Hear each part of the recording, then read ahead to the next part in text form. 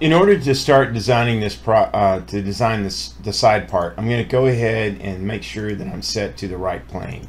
So I'll set there, and I'm just going to go ahead and draw a simple little rectangle with some dimensions that I'm going to give it. So I'm going to go ahead and hit my D command for dimensions. I'm going to start with this, and I'm going to say that is 64.77 millimeters.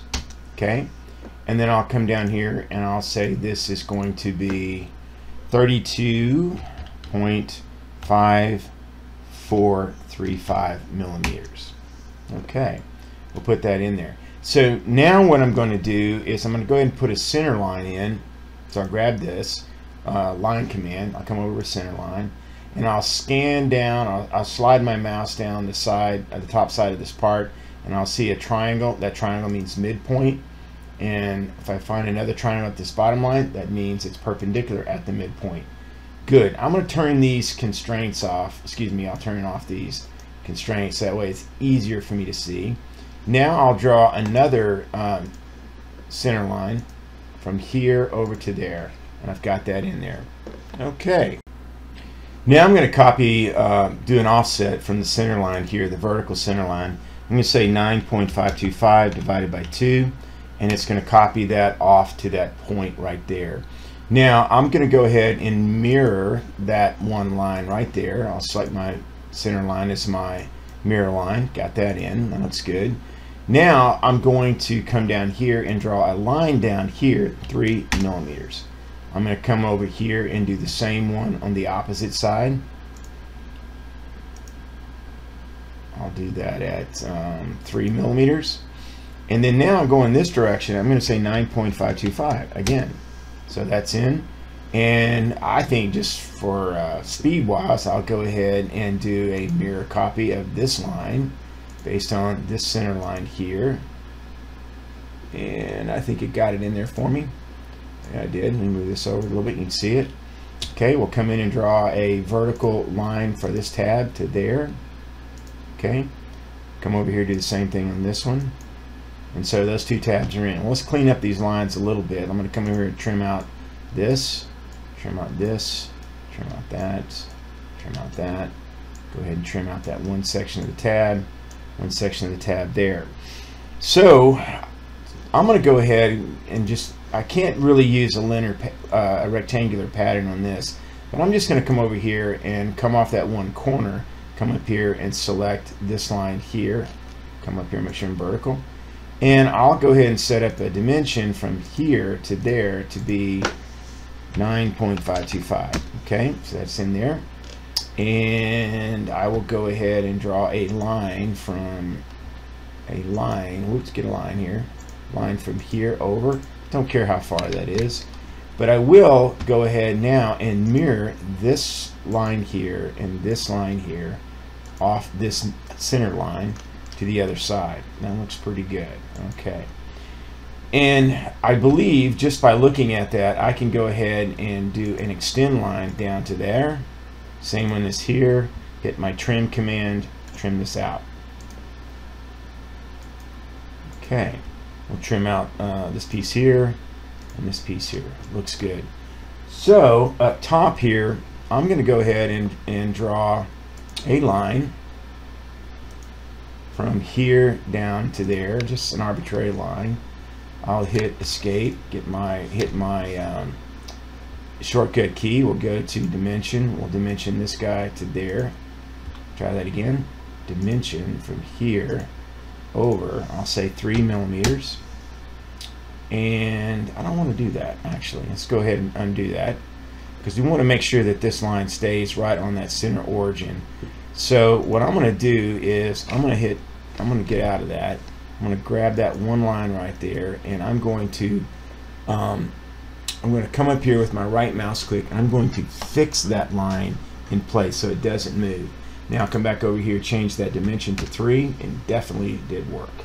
So I will go ahead now and I will draw, I'll actually do an extend line of this line over there. And I will come over here and I will trim this piece here.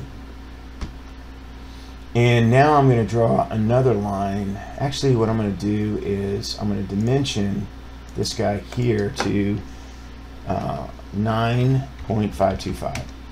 Whoops, did not want to do that. Control Z. You have to kind of watch your constraints on this, so you got to make sure that things just don't go moving arbitrarily. So to get around that and having to deal with constraints, I'm just going to draw a line over here like that. I'm going to go ahead and hit my trim command. I'm going to trim that out.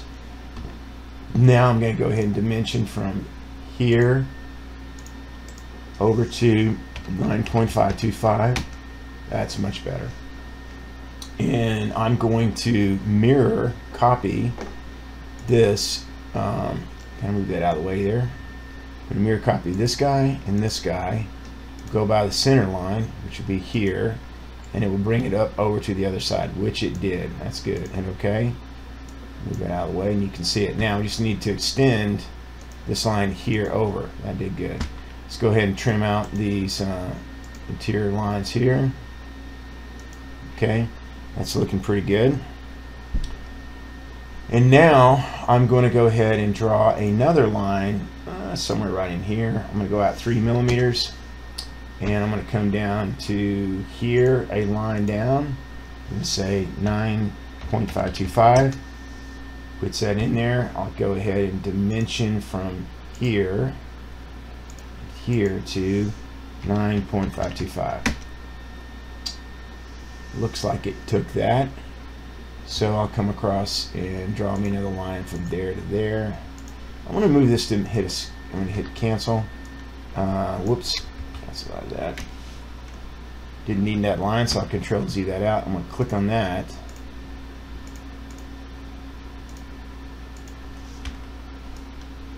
Move that dimension over. Ah, it looks much better.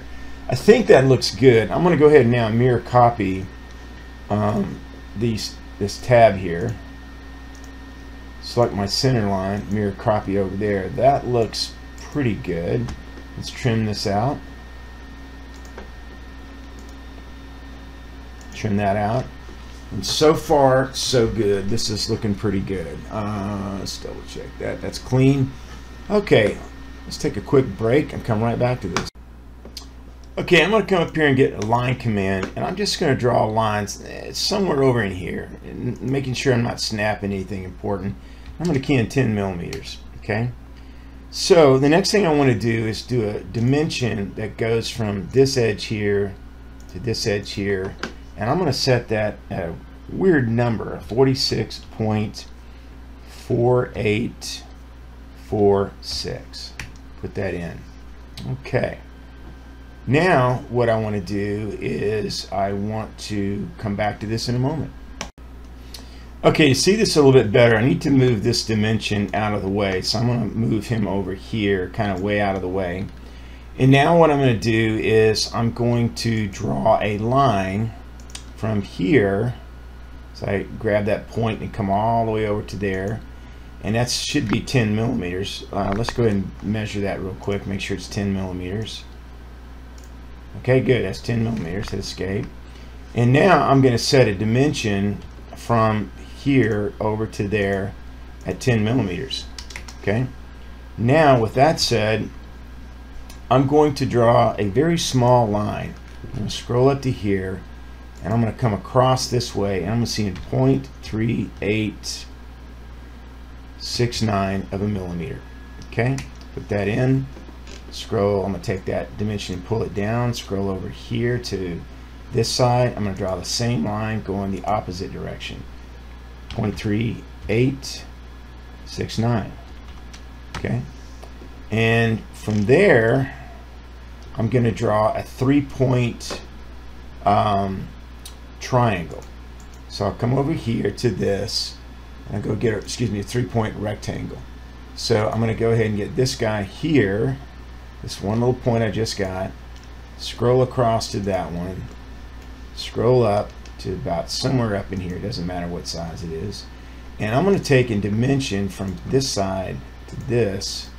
I'm going to say 4 millimeters. Good, that's in there. Okay, now let's trim this out a little bit. We'll come over here to the trim command, we'll trim out this. That looks pretty good. I'm going to trim this out, scroll up on this, Trim that out. And you can start to see how this tab is starting to come in. Okay, so what I want to do now is I want to get some more measurements and move some of these dimensions around here. Get that out of the way. That looks better. And yeah, I think this is starting to make sense now. Come back to this in a second.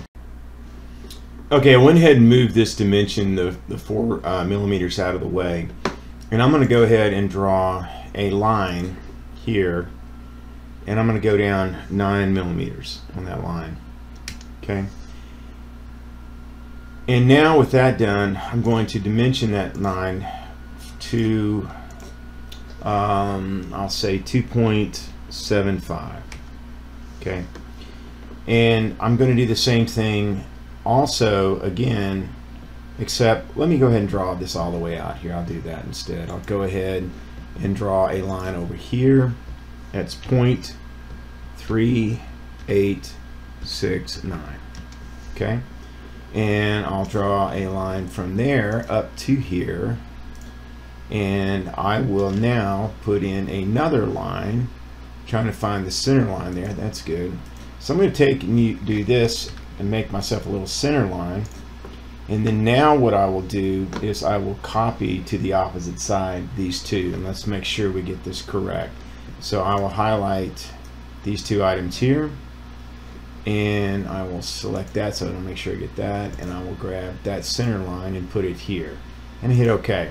Now let's do a couple quick measurements to make sure we got that in there correct. So I'm going to go from here to there, 2.75. That's good. And I'll go and hit reset on that, close that, measure it again. I'll go from here to there, and of course I'm looking above here, it's 2.75, so I'll close that out. Okay, that looks good. Let's roll up on this and let's use our shortcut command, hit the trim function, and let's trim out that line right there. Come over here, do the same thing here, scroll over, and then I will do a fillet where I select this guy and this guy, and that's 1 millimeter fillet, and that's perfect. I like that. Okay, so it looks like we got that incorrect. I'm going to go ahead and check that off, and looks good. Looks real good. So let's go ahead and come back to this in a moment. Okay, let's go ahead and make sure we saved our file again. Looks like I've already got it saved. That's fine. And we're now going to create our drawing for this given part. So we'll go ahead and say new drawing from design. We'll make sure we're set to ASME instead of ISO. Make sure we're set to an A drawing. Double check we're at landscape. That's good. So it's going to go out and create us a new drawing sheet.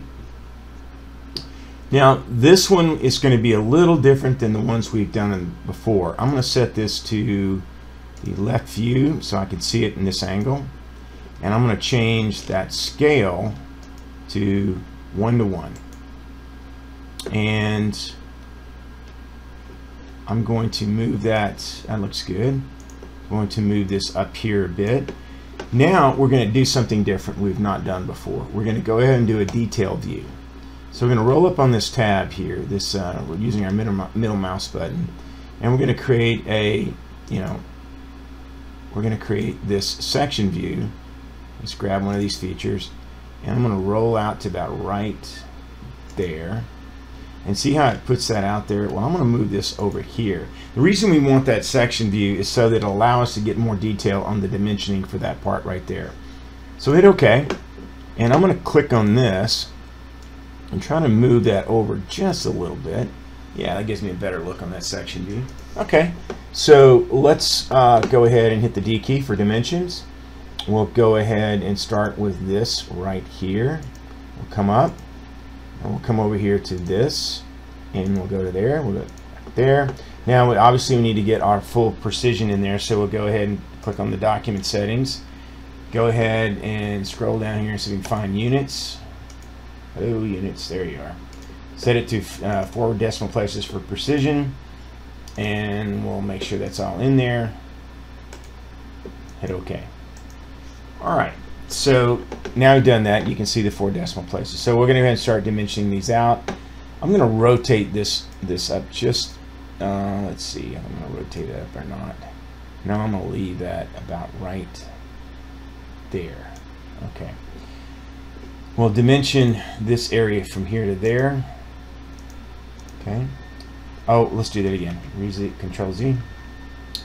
We'll go from the orientation from the bottom to here so we can get it over to the right side. That's a little better. Same thing with this. We'll put that in there. I'm going to click on this, hit escape, click on that. I'm going to move that down to like here. It's good. And I'm going to go ahead, it's got our tabs in there and everything. Just to be sure on the horizontal, I'll go ahead and dimension this as well. So the implication is that it is 9.525, so it's no big deal there. Okay, we'll go up here and dimension from here to there. Pull that up. We'll go from here to here, and we've got that in. So now I'm just going to pan over to this area right here and get some dimensions in. So I'm going to go ahead and hit select that point there, come off. That's 10. I will select this line here, come up. We'll go from this area here to there. Same thing with this guy over here, up to here. Try to be consistent with the horizontal orientation of the text. Now we'll go ahead and we'll dimension this one, move it off to the side.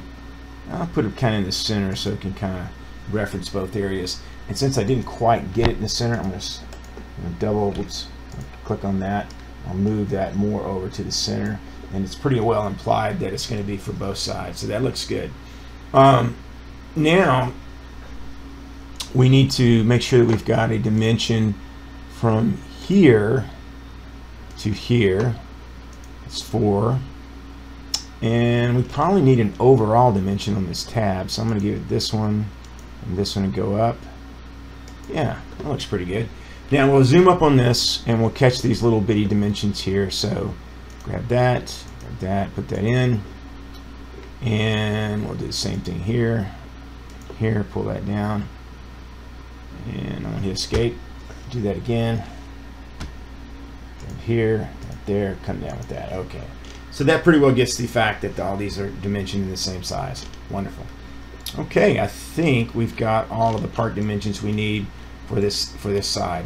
So let's go ahead and hit the T key for text. Go ahead and get our drawing numbers in, take care of all that business. We're going to say 002-PB-side-part right. Okay, we'll click up here, grab that, roll up on it, and we'll drag that to this location there. So come over here, hit the T key for text, draw us a text block in there. We'll put the letter number 1 in there. We'll hit off to the side, click on that, double click on it. It should open up that text block so I can center it. And I'll take this and I'll move it down. I like more centered. More centered right there, I think. That looks good. Okay, we'll put in our favorite people and we'll do the text command again. Approved by Deke. Slayton. Put Deke Slayton in there. Hit the text command again. Jim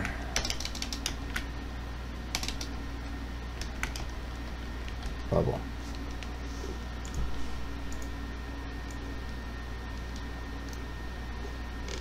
Okay, that looks all pretty good on that.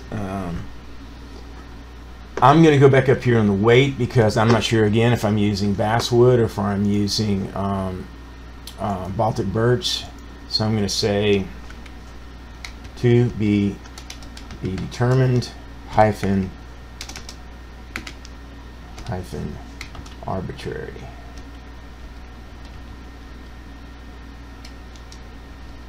Spell that right again? Let me double check that. Not sure if I spelled that right, but we're going to find out. Okay, whoops, didn't mean to do that. Control Z. Okay, try that one more time.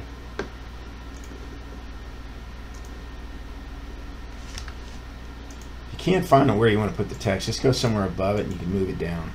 T T B D hyphen AR arbitrary. Okay, click off here, drag that down. Okay, scroll over here, text block again. We're going to say material.